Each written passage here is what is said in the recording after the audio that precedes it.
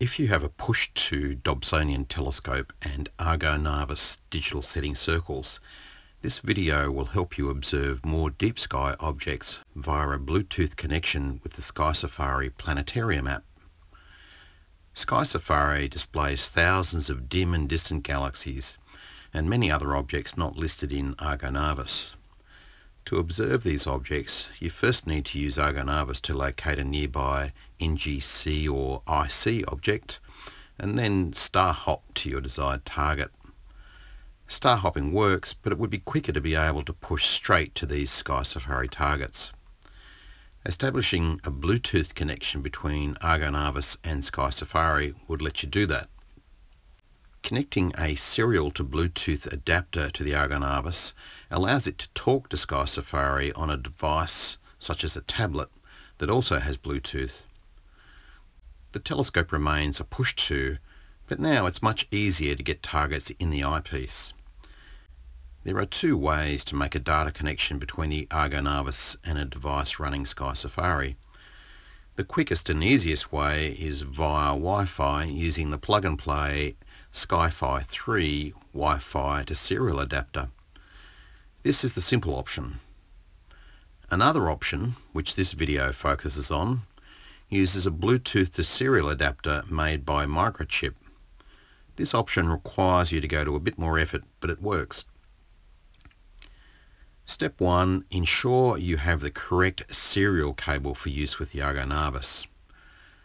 Argo Navis will not function with all off-the-shelf serial cables. You need one wired specifically for the Argo Navis pin configuration. The maker of Argo Navis, Wildcard Innovations, sells these cables. Step 2. Purchase a Microchip Bluetooth to serial adapter with male DB9 pin format. In this example, I've powered the adapter with a 9-volt battery. However, I plan to soon modify this to run off the same 12-volt battery I used to power the Argo Navis, but a 9-volt battery is good for now.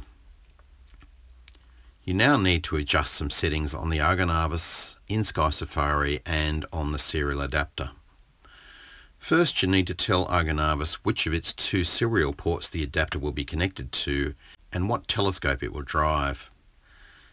Power on Argo Navis, spin the dial to setup, click enter and spin the dial to serial, click enter. Spin the wheel to serial 1, click enter, spin the wheel to board, click enter, spin the wheel to display board equals 9600, click enter.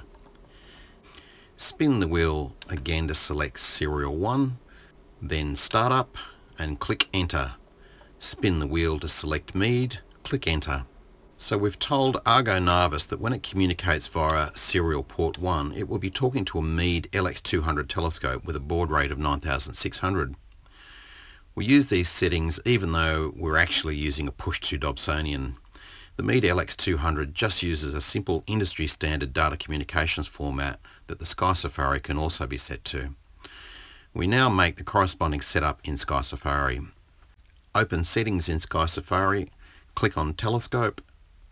Under Equipment Selection, select Mead LX200 and then Mount Type Alt-Az Go-To, even though the Dobsonian scope is really push-to.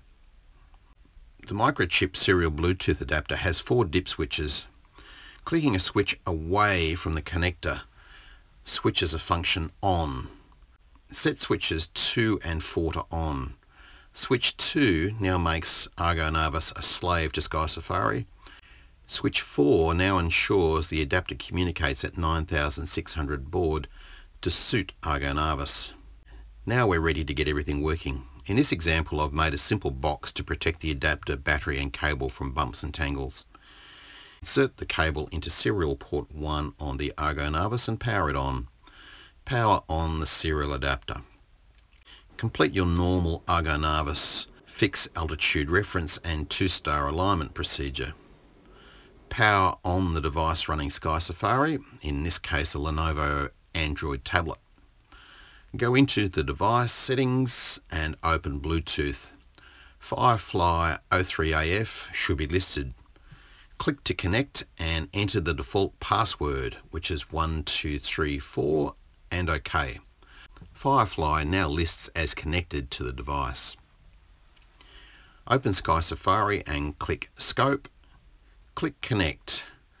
The Bluetooth adapter LED should soon start blinking amber to show the connection has been made.